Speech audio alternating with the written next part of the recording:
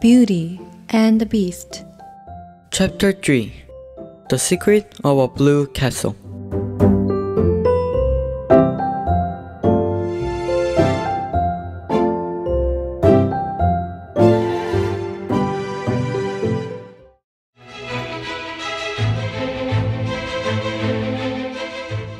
The merchant, greatly disappointed, started walking wearily back to his shack.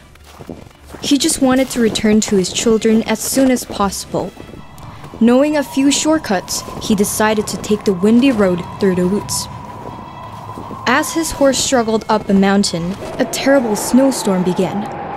The horse grew anxious by the changing weather and wouldn't budge. To take shelter, the merchant crouched near a tree all night. By morning, the mountain was covered with snow. It's freezing. Where am I? Rose will be worried about me. What do I do? The merchant was lost. He just kept walking forward. The road was icy and he kept slipping and falling.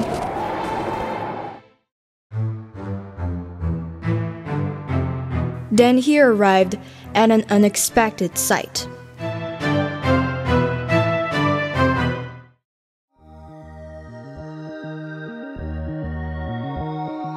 Why, aren't these orange trees?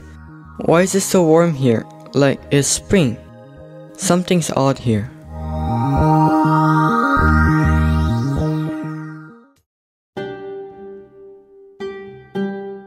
He stumbled upon a narrow path between the orange trees. At the end of the path stood a castle with a blue roof.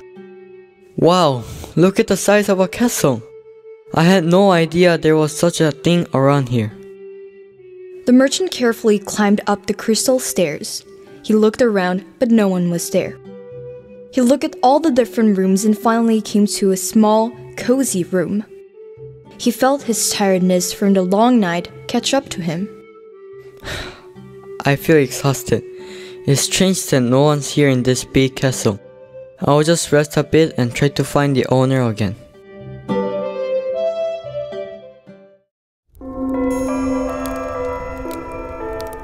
Sitting on the sofa, next to the warm fireplace, the merchant fell into a deep sleep. He woke up and was startled by what he saw. Next to the hearth was a table laden with food. This wasn't here before. Who left this here? It looks so good and tasty. Freshly baked bread, cake, and all kinds of amazing dishes had been neatly prepared. The merchant ate and ate. He was famished. Feeling revived, he went in search of the owner, but found no one. Anyone here? Hello? Could someone help me, please? He shouted. His voice echoed, but no human presence was to be found. He saw nothing but gorgeous chandeliers hanging down and rooms full of gold and precious stones. I have traveled the world and saw some amazing precious stones, but nothing like what's here. Perhaps someone left this here for me. Why don't I take some for the kids? He was excited. He felt energized. He grabbed some food off the table and fell to his horse. He had happy thoughts returning home with precious stones. Just when he came around the stable to find a saddle for the horse, he was stopped by the smell of flowers. Why, it's roses. They smell so lovely. Along the path to the stable, there was a fence laced with sweet roses. There wasn't a single withered rose. They were all red and beautiful. The merchant thought of his promise to Rose. Rose will be happy to get this rose. Let me look for the prettiest one. Just when he broke off a rose, he heard the most horrifying sound.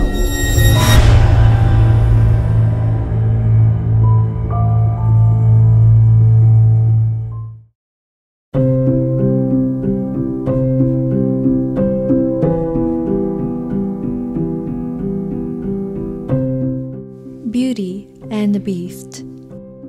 Casting.